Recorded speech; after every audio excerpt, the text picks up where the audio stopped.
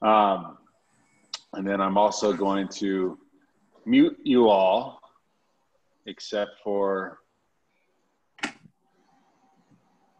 mute all on here.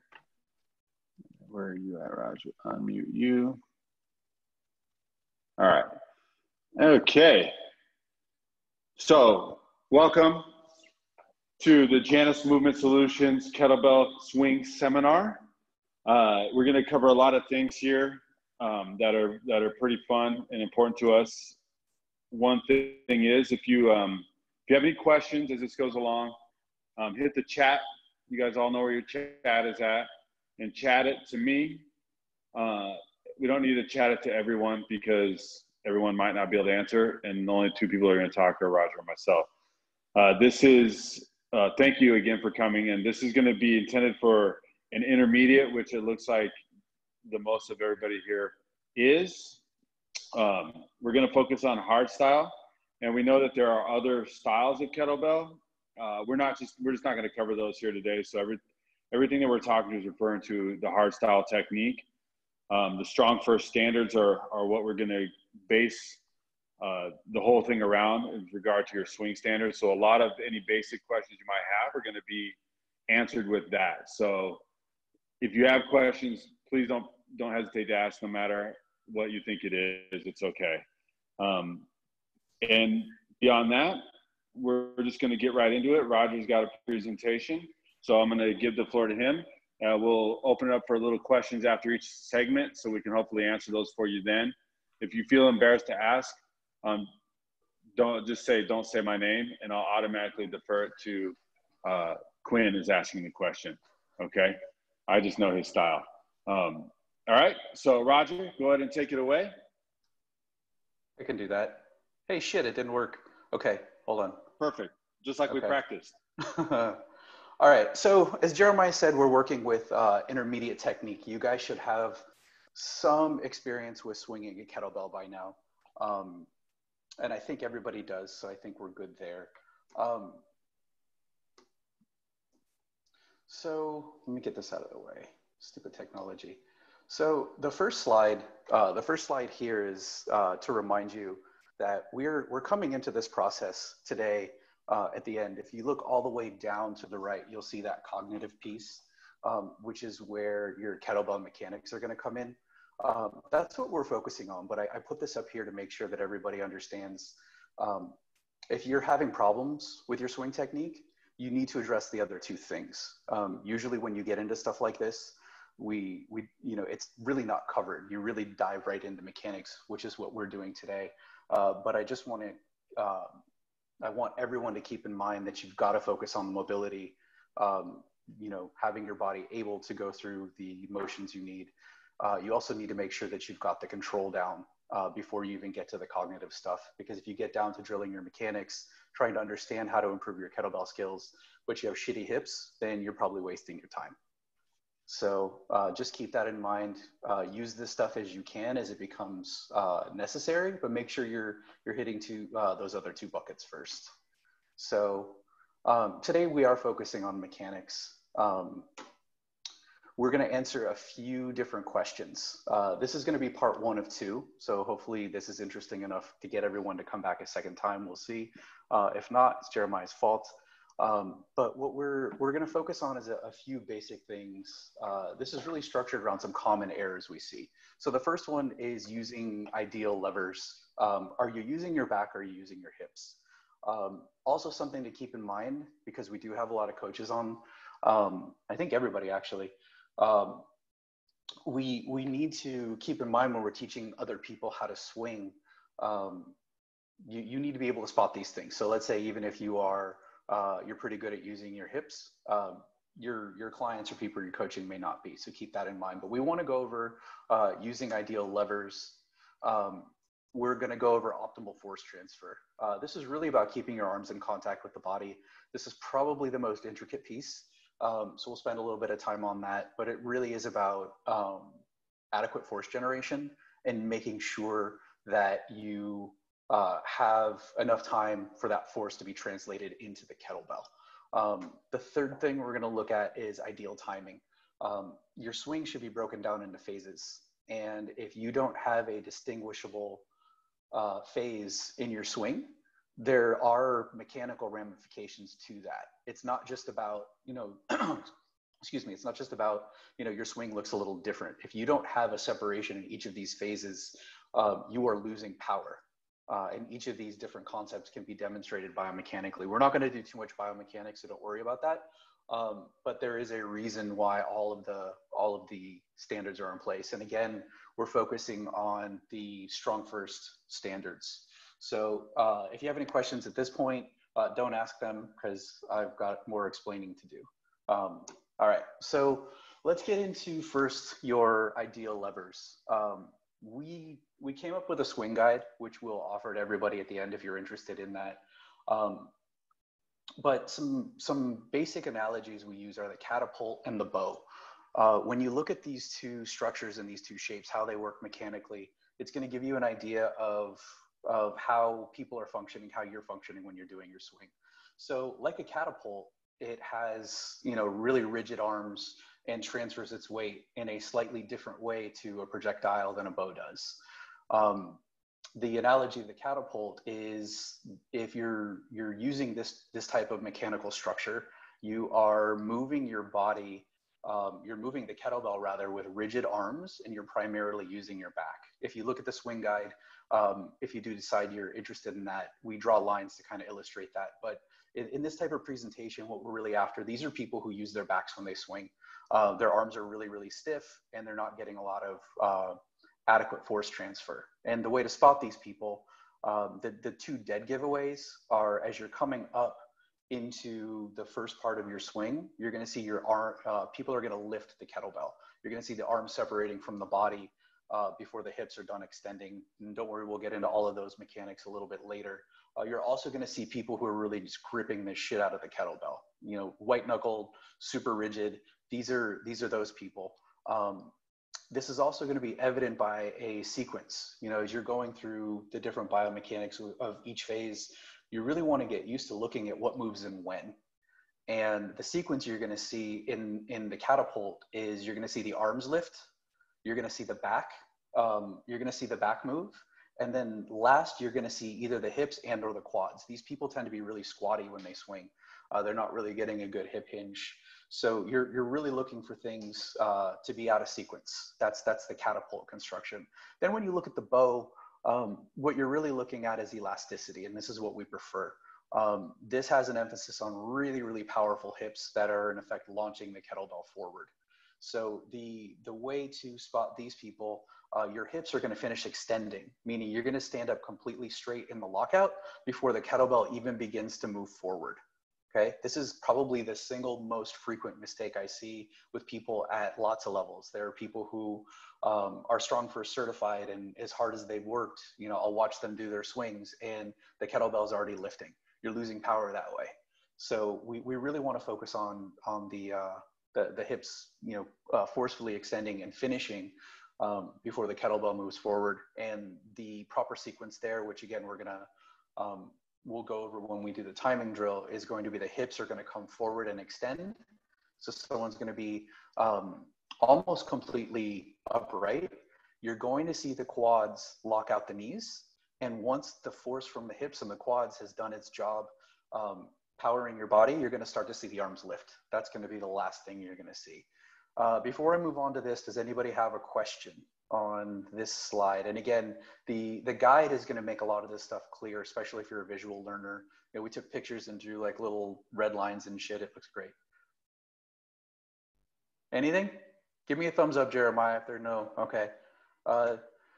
So, as you mentioned, we're training hard style, and the big difference between hard style is power generation. There are other styles, but they tend to focus on endurance and elasticity as opposed to power generation. So we want to keep that in mind, that this next bit is really about making sure that we are generating enough force and we're harnessing all of that force and bringing it into the kettlebell. If we're not, we are not doing hard style kettlebell training, which is cool. Just make sure you know what it is you're doing. As we're really focusing on power, we want to make sure that we're synchronizing our movements properly. We're staying as tight as possible. We're going to get into the next concept, which is keeping your arm in contact with the body. We want to stay as tight as possible so the force you generate with your hips ends up into the kettlebell rather than every place else. Okay. Now, to really help us illustrate these things, we're going to go over some basic biomechanical principles. Now, a lot of times we, as coaches, will tell people that this is the way it should be. Well, why do you keep your arms in contact with your body? And usually your trainer answers are gonna, you're gonna mumble something about safety and, your spine's gonna explode and you're gonna go over a bunch of nonsense and you really have no fucking clue why you're doing what you're doing. I wanted to pull out some basic biomechanical principles so you can actually explain why, that you can actually do math, which we're not gonna do, by the way, because I don't understand all those squiggles and weird letters. But there is actual math that you can do to determine that you are in fact losing power. No questions there because we're elaborating in the next slides. All right, so the first one is probably the most complicated, but it's really not complicated, so don't let it scare you. The idea is the impulse-momentum relationship. An impulse, just really simply stated, is a force that provides momentum, okay? In our case, the momentum is gonna be forward and up. That impulse is what is propelling the kettlebell forward, okay? So when we're looking at impulse, there are two factors, okay? This is where the math comes in, which we won't do. You need to take the force, so the amount of force generated by the body, you need to multiply that by the time that force contacts the body, okay? So what we're really isolating here is the impulse is force multiplied by time. We need to look at both of those things. So when you're evaluating your own swing or when you're evaluating someone else's swing, you need to ask yourself, okay, how much force are we dealing with? Do we have adequate force? It looks like we do. Let's say you're coaching somebody, their hip drive is great, their sequencing's right, but they're not quite getting a lot of transfer. We need to ask the second question is how long is that force applied? Which is where things will break down. So you're looking at the concept now of follow through, which is common in sports and athletics. The example in the slide is a baseball. So when you're swinging a baseball bat, you want to swing through the bat, or through the ball rather. You don't want to just hit the ball and stop swinging. You swing through the ball because the longer the bat is in contact with the ball, the more force that's going to be transferred into the ball. Okay, it seems like a pretty commonsensical kind of self-explanatory thing, yet I still see people all the time not really following through in their movements. Again, we're just trying to tighten some things up here. Okay, now for us, our follow-through works a little bit differently, and that is in our arm-to-body contact, and defined quite simply, it is the point of contact between your arms and your rib cage. So when you're starting your kettlebell swing, you're down in your hike pass, you're standing up forcefully, you're hinging, you're doing all the right things. You want to make sure that your arms are still in contact with the rib cage. Usually it's somewhere around the wrist to the triceps, depends on your individual dimensions. You will get a little bit of contact down at the hips as well, which is also important. But I don't usually see problems there. Usually it's the arms floating up. So that arm to body contact is really just making sure that the force of the hip hinge and the knee drive is getting into the kettlebell, okay? If we don't have that contact, we're violating this impulse momentum relationship, or we're not maximizing it, okay? If the kettlebell is starting to float before your hips are done producing force, then we've ignored the time requirement there, okay? So we're shorting one part of that equation, and the actual force that we're putting into the kettlebell is less, okay? And again, going back to the idea, this is about power. We want to make sure that we have adequate power transfer. That power transfer is largely going to be done with that arm to body contact. If you don't have it, you're leaving stuff on the table. There's a lot of other kind of tricky stuff that happens on the way down that if we have time and interest, we might get into, but for the most part, we're really focusing on the way up. So long story short, make sure you're generating adequate force, but make sure you have the time in contact to transfer it. Any questions on that? Nope, we're good? Cool. So the next one is a basic principle of biomechanical analysis. It's just the principle of maximum force. And if you want to generate maximum force, you should utilize all of the different joints that are involved in a movement. So one of the first things we learn in a kettlebell swing usually is don't use your knees. Okay, it's not a squat, it's a hinge, and you hear it over and over and over and over and over again. It's absolutely correct. Okay, it is a hip dominant pattern. There are some variations that are a little squatty, but we're not covering those again. We're going into hard style. So we hear a lot that it is a hip hinge pattern. So we want to make sure that we're really extending the hip. But what tends to happen is we forget the quads. We forget that the quads are anchoring, are helping to anchor us into the ground, and we forget that if we have to bend the knees, we have to stand up. And if you're not maximizing your knee drive, think about jumping without putting your feet into the ground. A kettlebell swing is very frequently compared to a jump. If you're not using your knees and you're not locking out those quads hard, you're missing a lot of power, you're missing a lot of efficiency. This isn't just about swings. This goes into cleans, this goes into snatches, any of your kettlebell ballistics. So the principle of maximum force basically just says use your quads. Okay, a lot of people don't. It's a pretty common mistake, and people are really missing out on a lot of power. Any questions on that? Pretty straightforward. Good. Okay. Next, we're going to get into the principle of maximum velocity. Similar biomechanical principle. They're both categorized under principles of maximum effort. And this basically says use your biggest joints first. Okay. This gets into sequencing. Okay. When we've got our arm to body contact, and we're transferring power into the bell, but we can't take our eyes off of our swing or the person's swing we're coaching. So we want to make sure that the hip is moving before the knee. It's a bigger joint. There are stronger muscles attached to it.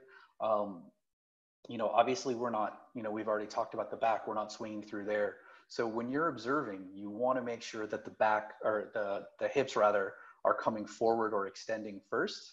And as the hips are moving, then you can add a little bit of the quads. I don't want to get too much into when exactly that should happen, because it's going to be different on people. You've got different limb length, and that might get a little tricky. But what you're really looking for, and we'll get into timing a little bit, what you're really looking for is, are the hips coming forward? And once those hips are coming forward, are you establishing a knee drive? Just make sure you've got proper sequencing there. That's all. That's the last one of these principles. That's really all we're focusing on for these first three. Any questions on that one? Okay. So now we're going to get into the timing. These things, these are the things you're looking for when you're actually coaching somebody. You want to make sure you have a proper sequence, because if something's out of sequence, again, we're violating some of those rules. We're not generating maximum force. And then you do get into injury potential as well, which is not cool. So first thing we want to see is your hips have to snap forward. Your hips are coming forward. It is a hinge. It is a forceful hip extension. And as a result of your hips coming forward, because your sacrum is buried in your pelvis, and those motions are moving your pelvis, you have to see the spine move. Okay. If you can bring your hips forward without the spine moving, then you're going into a very explosive spinal flexion, which is probably going to make your insides fall out. So don't do that. Make sure that you're allowing the back is going to start to move at that point, but it's not going to move first. Okay. The sacrum is going to move first, and then you'll start to see the movement come up from the base all the way to the top, and eventually you'll see the T-spine move. The second thing you're going to look at is your quads are going to contract. Okay, they are anchoring you into the ground. You're increasing that force. So hips, then quads. As a result of those two movements, you're going to see your spine finish. So what I'm really looking for is the shoulder blades, and I cue you to the shoulder blades just because at that point, that's the last thing you should see finish. You shouldn't see the shoulder blades move first. If you do, that's a telltale sign that you've got that whole catapult construction and someone's using their back. So the shoulder blades are going to hit the wall behind you. That wall is imaginary, just to be clear. That's what the little quotation marks are for. So if you're slamming yourself into a wall doing your swing, it's not my fucking fault. Just make sure that you're rigid and you're not hyperextending your back, because that's also garbage. The fourth thing is that you're going to see is once you are standing up straight, your arms and your back are going to transfer the power to your arms. And by back, I just mean we want to make sure that we have scapular control. The upper back is not letting the kettlebell float too far forward, because that's going to rob us of power too. At that point, the arms are going to raise up. Okay. That's when you should start to see your bell float, not before then. Okay. Then we need to see the bell float. If we don't see the bell float, according to Strong First standards, we don't even have a kettlebell swing. So there's that. But you also need to consider, if you can't make that bell float, you probably haven't generated enough power from your hips. And or the bell might be too heavy for you. You know, I've seen people doing, they walk up and they see the biggest kettlebell in the gym, like, oh, let me swing this. And it's like, it goes, exactly 2 inches, like, oh, yeah, that's hard. Like, yeah, that was great. So we want to make sure that the bell can float. If it can't, you can't handle it. So it's probably a good indicator that you just need to back off and wait and pick something that's a little more manageable. After that, after the float, you're going to pull the bell down. You're going to bring it back towards your second hinge. So the first one is going to bring the bell up. The second hinge is going to be the hinge that actually catches the kettlebell. At that point, as you're pulling the bell back down into your body, you're going to feel your arms make contact again with your rib cage. Okay, again, it's going to be somewhere between your forearm and your tricep. Don't start your hinge until you feel your arms on your body. Okay, if you do, you are not, again, there's some other biomechanical mumbo jumbo that you're missing out on. But to sum up, you're really just not, you're really not transferring force properly. And there is a little bit of, there really is a little bit of injury prevention there. So on the way back, you're going to make sure you maintain contact between your arms and your body. And the last thing is, it should be obvious what phase of the swing you're in. If someone is taking a bunch of stills of your swing, you should be able to pull out a snapshot of each of these different phases. It should be obvious. They shouldn't blend one into the other. Any questions on that one? Okay. So when we get into, just to sum up some of these 3 common things that we're going over, when you're looking at either your own swing or someone else's, we're really looking at, what is your lever construction? Are you the catapult or are you the bow? Are you using your arms and your back to lift the kettlebell, or are you using your hips to swing and propel the kettlebell forward? Okay, that's your lever issue. The second thing we're looking for is the kettlebell separating before the hips are done extending. Okay, that's a force transfer issue. That's where a lot of your power loss is going to come in. And then the last thing you're looking for is phases of the swing not really being distinct one from the other. Another common thing I see, especially with people who are more athletic, is they do these tiny little swings and they never stand all the way up. Okay, they're at the top and their arms are here and their necks are all cranked, and it's like they're trying to do 7 swings per second. And they look great and they're all sweaty, but they're not really honoring the movements. They're not really they're not getting adequate power. They're not really training anything other than some endurance and probably a whole lot of forearms.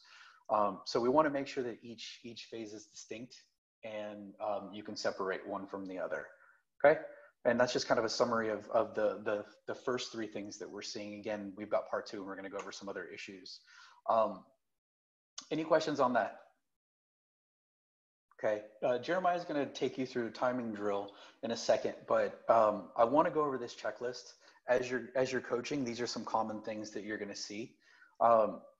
So if you see someone down in the hike position, if you see their hips raise before the kettlebell starts to move, or if you see the hips raise before the hips start to come forward, that has to be done with their knees. Okay, they're starting to straighten their legs, and that's a violation of our principle of maximum velocity. Okay, again, now we're starting to take these principles and apply them. You're losing power. You're probably putting yourself in a position where your glutes aren't really in a good position to move anymore. You're probably going to finish out your swing with your back and maybe your quads. Probably not the best way to go. Okay, do the shoulder blades move before the back, or do the shoulder blades move before the pelvis comes forward? So if you see that spot right in between your shoulders start to lift, if you start to see the back of the head lift powerfully, probably a sign that someone is really focusing on their arms and on the top of the movement. With people I coach, it's very common where I just tell them to forget about your hands and focus on your hips, and a lot of the stuff just cleans up.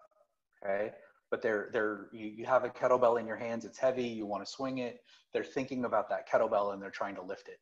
So make sure the shoulder blades aren't moving up first, because if you do, you have a lever problem. Do the arms lift before the hips finish? That goes back to the arm to body contact. So if you see someone in the process of standing up, but that kettlebell is already starting to rise, you have not adequately extended your hips, and they have not expressed all of the power, all of the force that they can generate. So we want to watch that. Do the quads contribute? Again, a lot of times they don't. People are just doing a hinge and it looks kind of floppy and lazy. They're really missing a lot of power there. Does the spine begin, move, or end, and end as a unit? So you do want to see the sacrum end of the spine move first. You don't want to see the shoulder blades move, but it should move as one piece. And you should start to see the lower spine start to move forward before the upper spine does. Pretty important. If you don't see that sequencing, or if you see flexion or extension during the swing, you've got some problems. Again, you're losing some force, and there may be some injury stuff. Do you see a straight line at the top? Okay, this goes back to our speed swingers. You know, a lot of them are standing up, but they're still sitting down. They look like they're flexed. Their shoulders are rounded forward. Everything's super tight. We want to make sure that we've got that straight line at the top. It is part of your pauses are part of the timing. So make sure, make sure that you're taking those, and make sure that you're nice and tight at the top. Do the arms contact the body before you begin the second hinge? Okay, that's force production and it's safety. And the last thing that I see a lot is the hinge excessive. So when you're setting up in your swing, your shoulders should be above your hips and your hips should be above your knees. Yes, it's a hip hinge pattern, but if you are bending over, folding in half, looking like you're praying to some strange metal god, you're doing something wrong. Okay, if you're about to slam your forehead on the ground, your hinge is excessive. Okay, most people are good with about 45 degrees. So remember to keep the hips above, or the shoulders above the hips above the knees. You're not folding in half. Okay, if you think that doing a good kettlebell swing means that you can fold completely in half, you're wrong, and you're wasting your time. Okay, you're wasting your effort, you're exposing yourself to injury. If that's what you want to do for a particular reason, that's cool. Again, we're limiting this to hard style technique.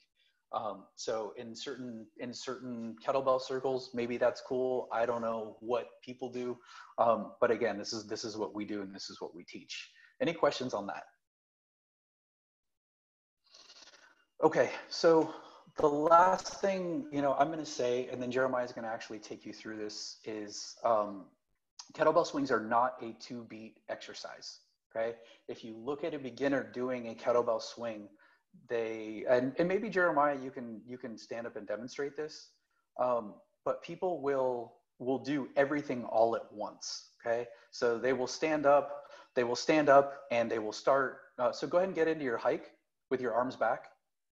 Okay, arms back through your legs, like you're reaching for your birth canal. I just want to mute myself so you can hear me. So okay.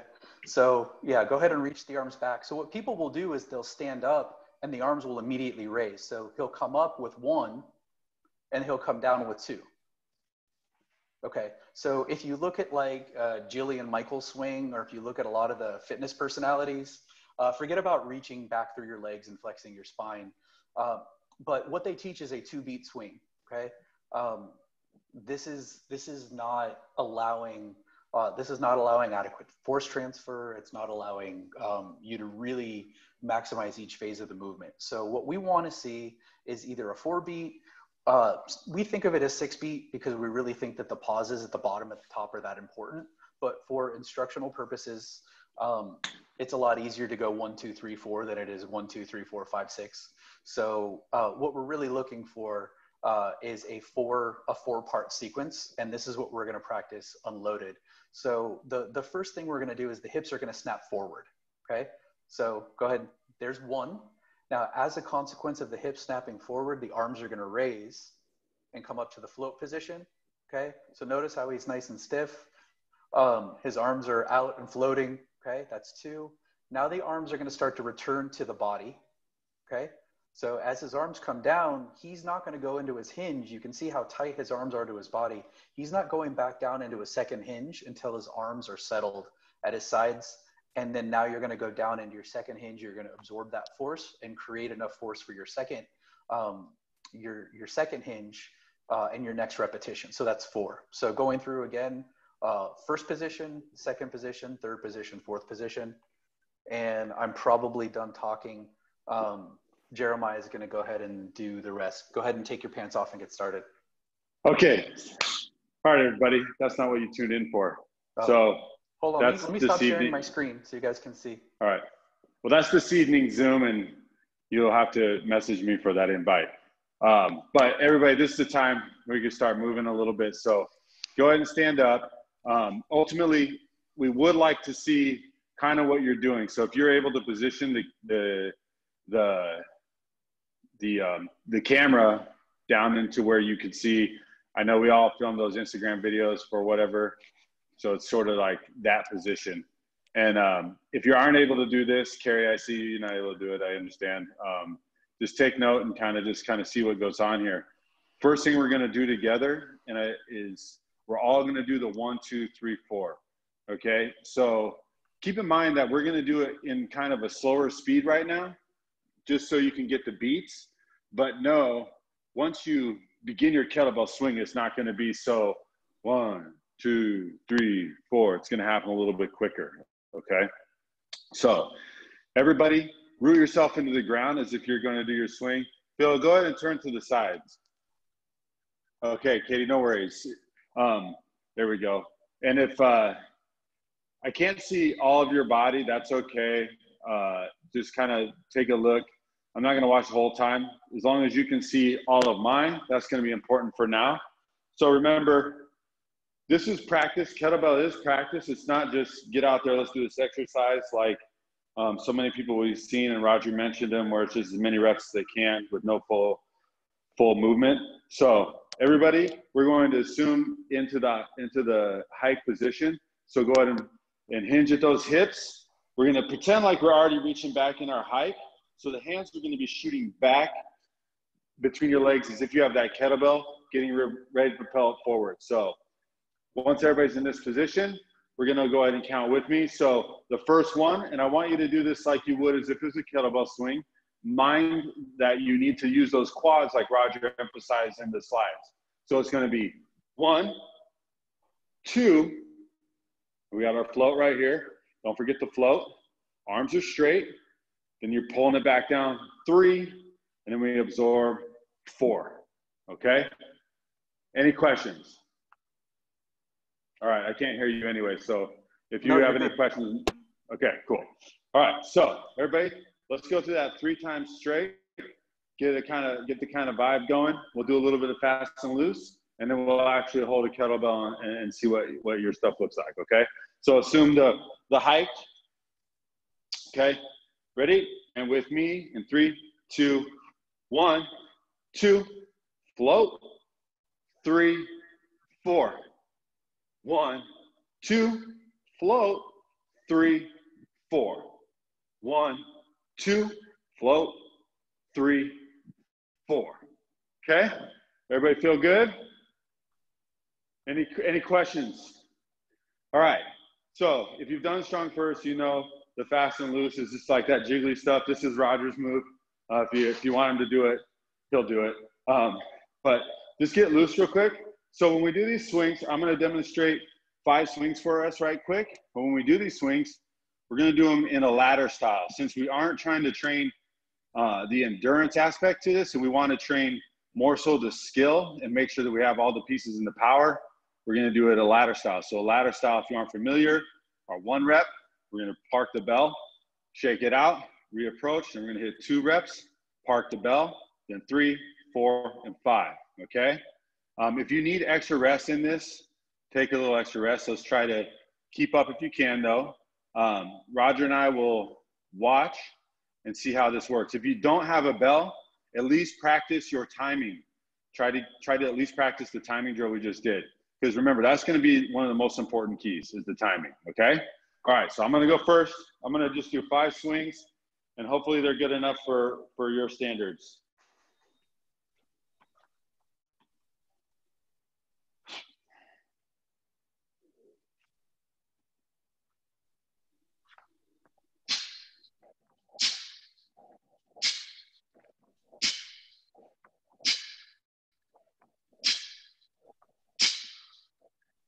That might have been 6 or 7. I don't count very well. So, all right. So hopefully I nailed it. That was 7. Okay, perfect. That was like the first one. Like I had to kind of get into it, you know. But well, technically it was 5 because the first 2 didn't float enough. Yeah, I noticed. That's why I did the extra one because I was like, oh, this isn't even floating. Roger can't count this. All right, so let's go ahead and follow it like this. So listen for me. I'm going to say hands on the bell, and that's when you're going to grab your kettlebell. I'm going to say swing, and you're going to swing, and then you're going to put your bell down, and you're going to shake it out. Now, there's many screens, so I'm not going to give immediate feedback right away. However, nice job, Kawan. I like the shoe technique. However, we will kind of try and break out as best as we can after this, okay? All right. All right, ready, everybody? Hands on bell.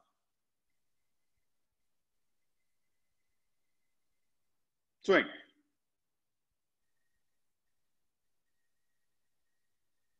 Good. Stand up, shake it out. All right, I'm seeing some things. All right, I'm gonna unmute some of our people here Jana. So we can. Okay, we need to unmute Jana. All right, participants. Jana, unmute. All right, let's hear it, Jana. I just skipped it. I thought you were gonna say like 1, 2, 3, 4, and then you said swing, and then I looked up and then I missed it. All right, so refresh. I was too afraid. Hands on bell.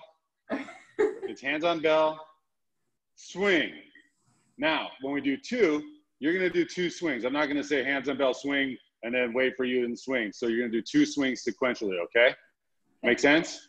If you need me to show you what that looks like, wave your hand at the camera like a crazy person. Okay, so far so good. All right, ready? Hands on bell. I'll wait for Quinn. Feeling good. All right. Quinn, go ahead and drop your hips a little bit. Thank you. Pull the bell a little closer. Okay. All right. Ready? Swing.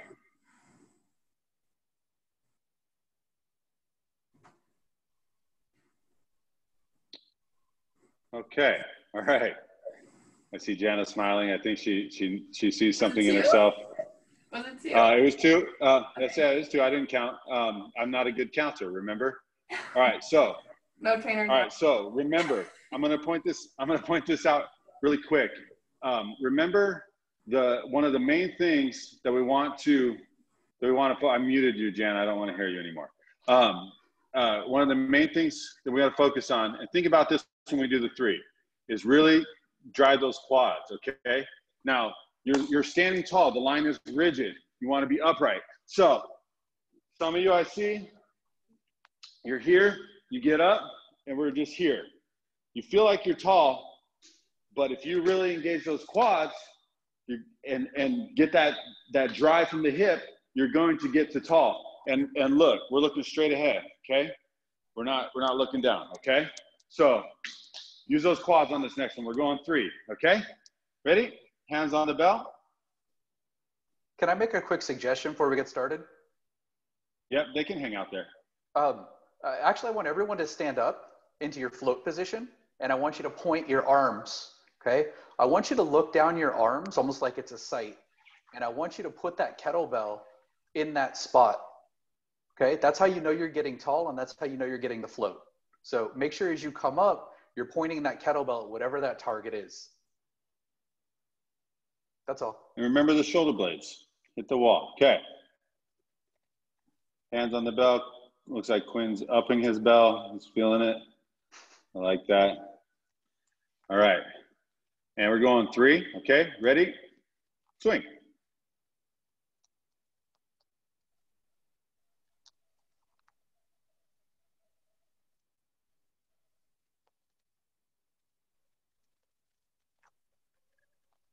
All right. How's everybody feeling? Give me 2 thumbs up if you're feeling good. All right, just 1 thumb. Okay, 2 thumbs. Okay, good. All right. Okay, Kawana. So I see you're improvising. I like that. What I want you to do. Water bottle. But I always that's I okay. that like my neck, the issue is I always do this. I keep my head here. So I do that with my clients. Just relax. Just chill. Just chill. It's not with your head. But what I want you to focus on is you don't even need the water bottle for this. Go ahead and mimic the swings just like we did with the timing. But I want you to focus on really contracting those quads and contracting the glutes at that top to get that drive, okay? Focus on those quads. It looks like your legs could get a little bit more tension in them, all right? Derek, I just see his logo, so he's either doing nothing or he left. He's got a weird view. He's having I'm watching. Oh, okay. So cool. All right, so we're on 4. Everybody, back to your bells. Oh, Quinn has lost some clothing. Oh, okay, this is getting PG-13. All right, hands on the bell. All right, everybody's in, and 4, go.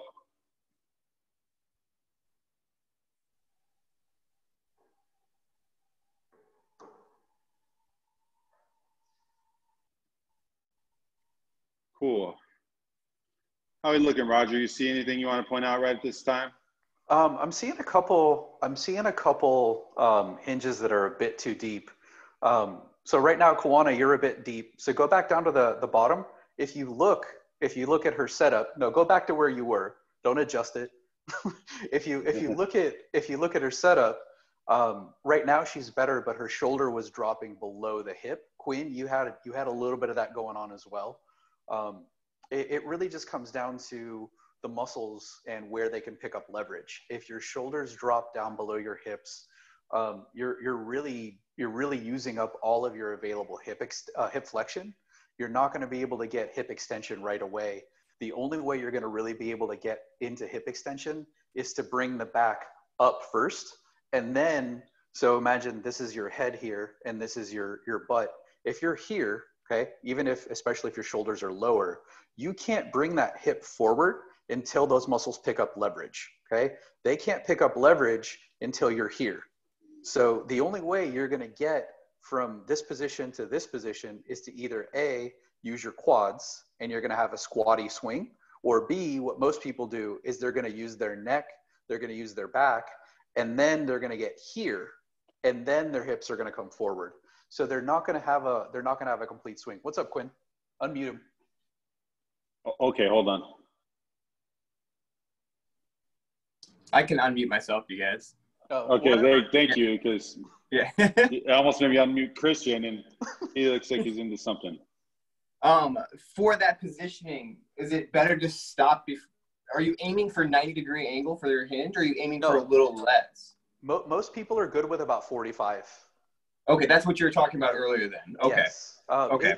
Look, Quinn, it's gonna be different. You know, we have different levers and we've got you know, different limb lengths.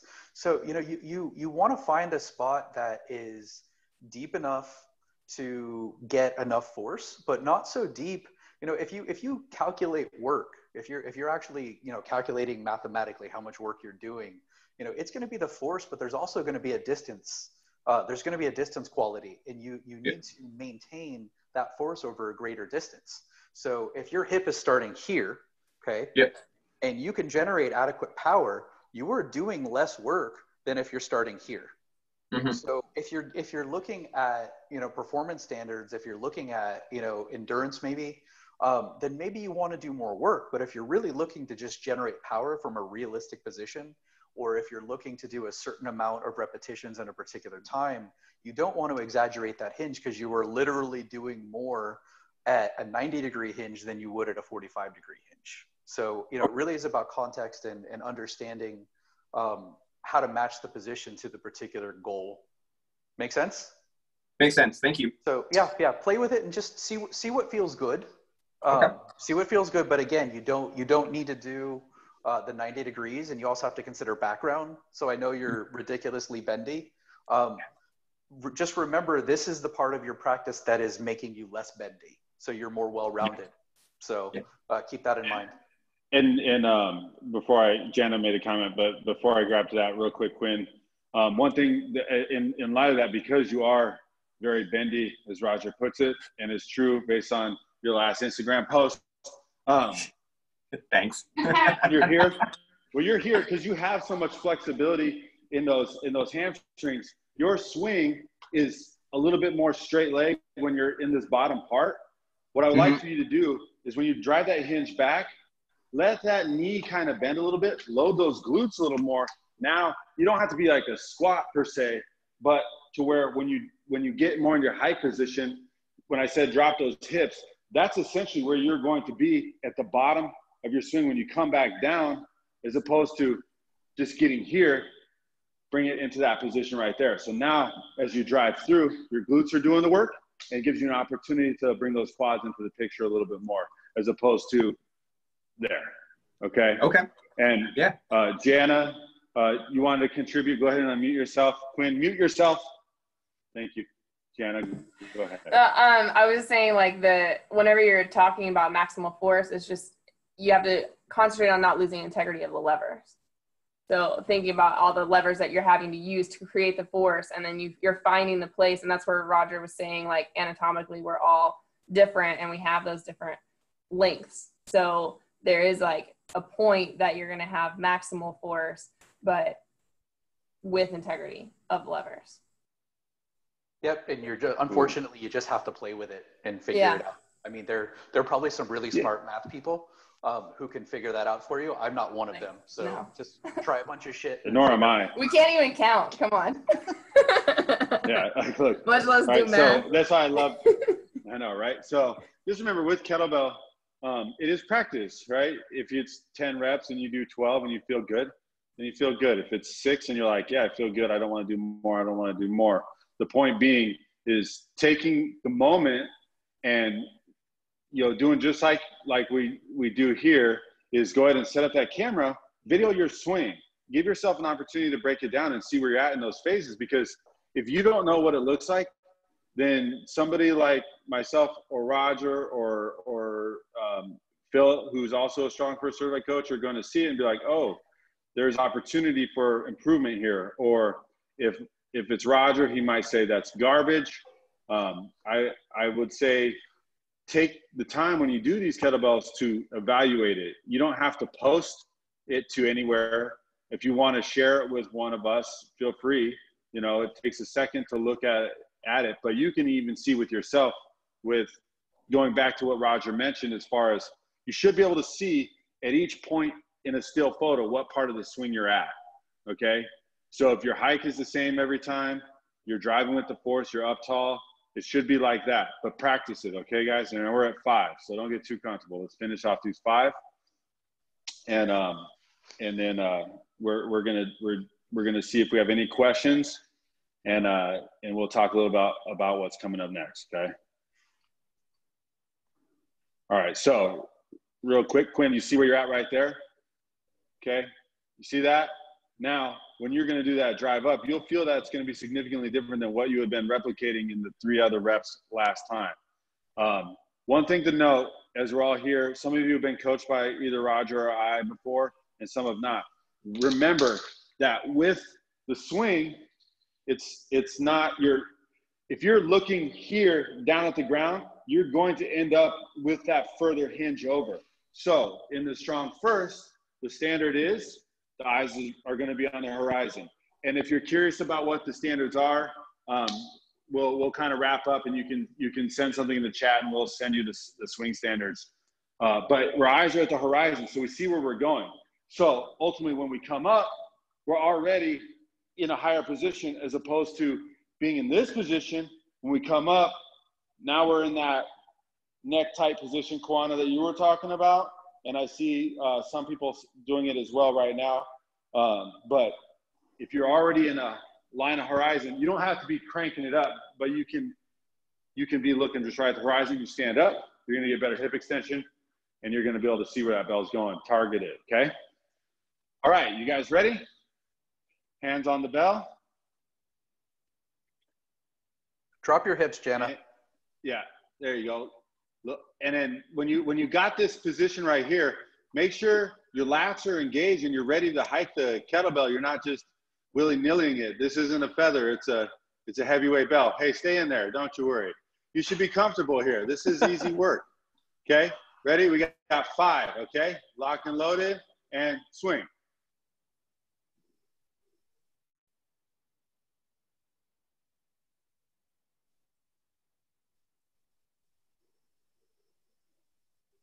Definitely some improvements, looking better. Yeah, Quinn, yours snapped up right away. Very nice. Everybody's looking better. So let's take a vote. You guys want to do another ladder, or would you guys like to string about 10 swings together? So if you want to do another ladder, 1 thumbs up. If you want to do 10 swings together, 2 thumbs up. 10 swings, ladder, 10 swings, either way. Okay, it looks like the votes are going towards 10 swings. Carrie, if you just want to do a ladder, I don't know what you're swinging with. I know you've been out of commission for a little bit. Okay. I was like, well, I'm impressed. She's participating in the democracy.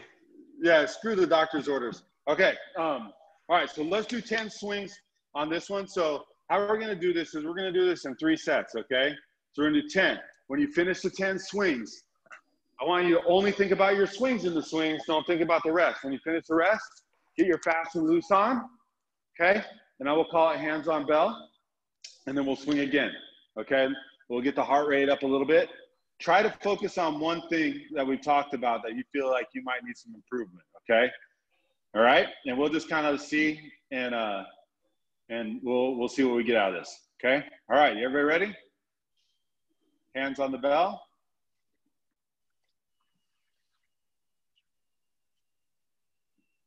Wait for everybody here. As soon as Derek gets ready, we'll be ready. Okay, go ahead and swing.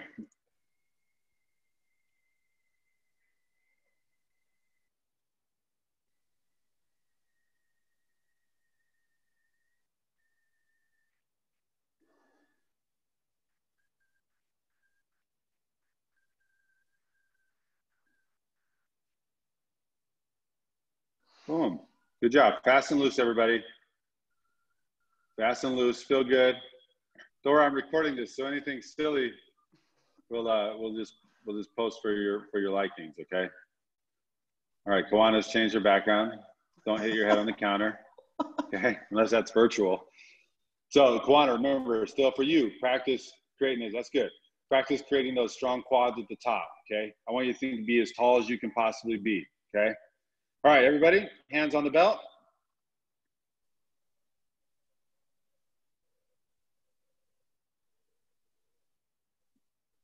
Swing.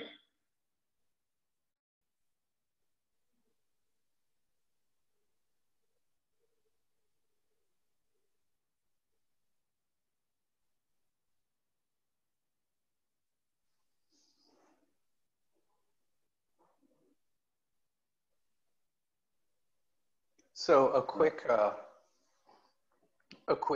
coaching tip. You can tell how people are doing with the movement based on where their eyes are. It's very common for people to look down when they're focusing.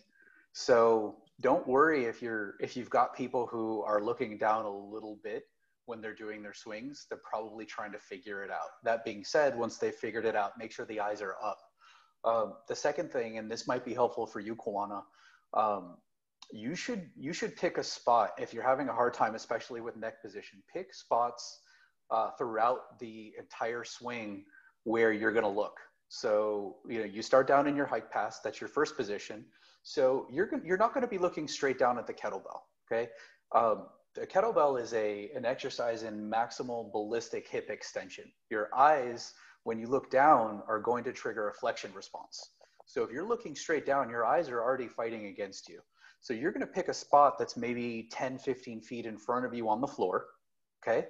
And then you're going to stand up, and then you're going to do the sighting thing that I told you about before along your arms, and you're going to pick that spot. So your eyes are going to go back and forth between those two spots throughout your swing, and go slowly through that, and let your neck learn where you need to be, because you're still, if your eyes are down, you're telling your brain you want to flex, but the exercise is making you extend, and you're fighting against yourself, and that's probably some of why you got that neck tightness. So pick your spots, and just rehearse, practice it. Eventually it'll feel less weird. Yeah, I have not been using the kettlebell as much usually, on my own lately, of course. But I did say that I've been wanting to come and take part of this. So I'm going to go get my kettlebell from the gym and bring it home so I can really do it, because I've really been wanting to work on it. I wanted to be a part of this because I really wanted to get it right. So thank you. I really need help on it. Of course. Yeah. Yeah. I mean, that's the name of the game, is just practice. Okay. So it's regardless of where you're at, if you're, we're all at least intermediate swingers here, regardless if you're certified through Strong First or Kettlebell Athletics. All right, Quinn, no big deal. Have a good session. I'll see you tomorrow. If you're interested in some Mace stuff, Quinn's doing a workshop tomorrow. I'm going to check it out. But if you take it in the aspect of practice, no matter how good you are, even the last time we did the Kettlebell Club, it was pointed out to me some things that I was doing, like where my hips were raising and disconnecting in my height. So I was not focusing on the power there. So as I go back to my practice, that's what I worked on for a little bit. So like, that's something I've seen out of you, Phil. So just kind of lock in on the bottom on that and try not to let those hips come up before they drive forward. Okay. But it's all practice. And that's why you videotape yourself, not to get likes, but to get right. All right. I just came up with that. You like that shit? All right. Feel me. All right. We still got one more set. So everybody, let's do this last set and then we'll talk about what's next.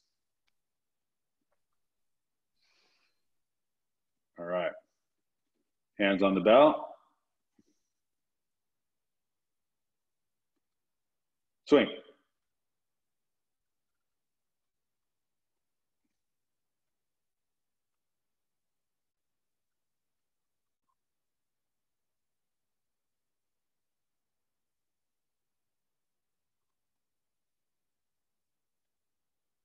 Good. Nice job, Susie. Those look really solid. All right. So I see a few things individually. And I think Roger probably sees a few things individually. Check it out. We're going to do part 2. This is a 2-parter. We're going to do part 2 next week. Hopefully you all can join us. I think we're looking at Thursday at 2. There isn't a huge number of you who made it to this part 1. You guys are just the important ones. So we'll kind of touch base and try to coordinate best at work. If it's 2 o'clock, it's great. I hope you all can make it. But in the meantime, what we need you guys to do is we need you guys to practice these swings. All right. Did you know the kettlebell swing is an exercise you can do every day? Who knew that? Raise your hand. I did, right? Okay, so what does that mean? Try to do some swings every day. You don't have to do a million of them. Maybe hit a ladder. I hope everybody's at least doing some sort of workout every day. If you're on a program that prohibits swings and this was your only chance to do it, then you're probably on the wrong program, and we can help you with that too. But ultimately, we'd like for you guys to practice this. Now, in that practice, go ahead and pick a time or 2 throughout this week and videotape that practice. Now, we offer this up to nearly everybody that we coach in our kettlebell club that we do in person or wherever. And some people take advantage of it, some people don't. The video, send it to us. Know that you received this invite from, you can send it right there. Or we can I'll send you our Janus Movement Solutions email too. It doesn't matter, but send it, get some coaching, some feedback, ask for some feedback. Okay. That's how we all get better together. Next, we have that swing guide that we talked about. If you guys do want the swing guide, if you don't already have it, some of you may have it. If you do want the swing guide, go ahead and hit your chat button right now and just give a thumbs up or a yes or a Y, and I'll make sure that I get that emailed off to you. And then lastly, if you feel so inclined to donate to this process, you could Venmo me directly and I'll choose whether or not to share with Roger. If you don't, that's cool too. No hard feelings. And I will also share nothing with Roger then. But in the end, I want to say thank you guys from both of us that you guys took the time out of your day and got some heady stuff out of this. And we'll share the slides with you so you can re-look through that stuff. If you took notes, great. If you don't, if you didn't, it's all good. But I think there's some good takeaways here. I'm going to leave it one more time. If anybody has any questions, I'm going to unmute you guys because I don't want to sit here and chat these questions away. But if you have questions, unmute I all. was gonna say I'll keep sharing it. I'll share it with my followers and let them know this is dope. We need this information. Yeah, I mean, share whatever you like. You know, we have some things planned in the future here. This is one of our first forays into this big time world of virtual, and I'm not afraid to share with you guys. I know most of you personally, so and like the only one I didn't know was Quinn, and he left, so screw him. I'm just kidding, in case he hears it. But beyond that, that's all good. If you want to get the swing guide, like I said, drop me that chat mark. I saw some of them. If you don't want to put it in the chat, nobody else will see it unless you put it for everybody. And if you want to Venmo away. Then you're it's Jeremiah dash Whalen. So it's not. Okay. See my name right there. Just put a dash in between it. That's me. It's a cartoon character. So if it's anybody but a cartoon character emoji, then that's not me, and they're going to be super happy that you gave them some cash. All right. But like I said, if you don't feel like it, don't do it. There's no worries. We're all in the same boat here. So again, thank you, Roger. You have anything you want to add? Just that the second part of this is going to be focused more on hip mechanics and positioning, shifting the hips and your setup. So, you know, that's one of the things I think people really struggle with the most is having power right out of the hip, right out of the hike. And we're going to go over a little bit of setup, proper hip mechanics next time. So practice the stuff that we went over today. I saw improvements from the beginning to the end. You know, just by paying attention to timing and arm to body contact. But that's what we have going on next. So if you feel like you have questions about that, if you're not quite sure where to be, you know, you can feel free to email us questions ahead of time. But certainly come with them next time, because we'll get as specific for you as we can, especially if the group is about this size. It's really easy to do a presentation of a slightly different nature. Yeah, and if you read that swing guide, it'll cover some of that stuff as well. So then you'll kind of know a little bit more, and we can get a little deeper. Okay. All right, everybody. Good times. Thank you. This is where we play the outro music. Thank you all so very much. Remember, swing every day. You'll live longer. Every day. All right. Bye. Bye.